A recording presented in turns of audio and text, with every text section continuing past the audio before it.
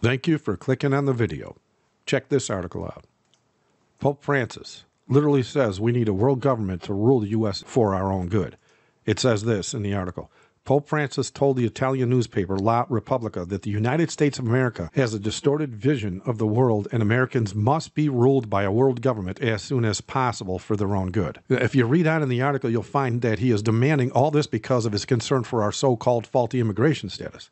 Yes, that's just his excuse to start talking points, but besides the prophetic implications, of which I'll get into in a moment, he currently wants an influx of Roman Catholics from Mexico, and as he stated in writing more than a few times, he also wants his brothers and sisters in the Islamic faith to funnel into the USA in large numbers. And as students of prophecy, we know the end result of his agenda here, but for now, he needs to force America to open the borders so as to bolster his voting bloc in his favor by a landslide, so as to use the second beast, which is the USA, as prophecy stated he would in these last days, to use the power of the USA to enforce his very soon coming mark. Now, at present, the USA won't bow to such demands, as it would be political suicide to do so, but our leaders will definitely do so the moment it becomes politically and financially beneficial to do so. And since it is prophesied in Revelation 13, verses 11 and 12, that the second beast eventually does strengthen the religious powers of the first beast, which is, of course, the Vatican, this increase in Rome's so-called religious power will be granted on two planes due to, number one,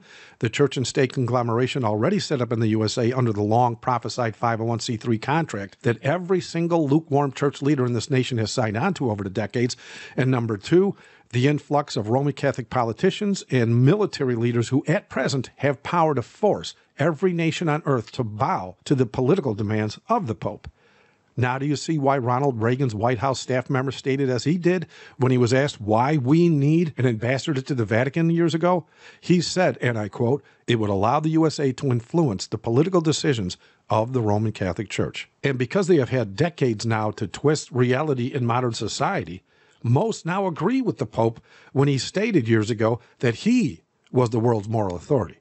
That's right. The man that protects pedophiles and whose long prophesied office has killed hundreds of millions of Christians for their faith is now seen as the moral authority on earth during these last days. And just to lock this all down on three avenues of control, this is also why Fox News recently called for a global ruler back in April of 2015. And so, as we can see, everyone in the media, everyone in politics, and all the church leaders are playing their part for the man of sin in Rome to assure the prophecy will soon be fulfilled regarding the one world government and the mark of the beast. Now, for those of you that don't believe Christian prophecy holds any credence whatsoever in modern society, even though everything that was prophesied has been fulfilled exactly as the Bible predicted, since you don't believe Christian prophecy, I will now share some statements made by the popes and prelates of Rome over the years that confirm this has been their plan all along, and so this will happen, just as the prophecy predicted it will.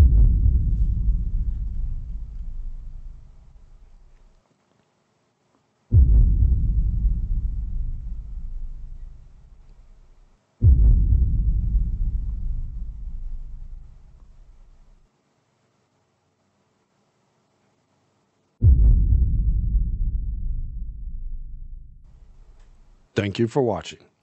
God bless.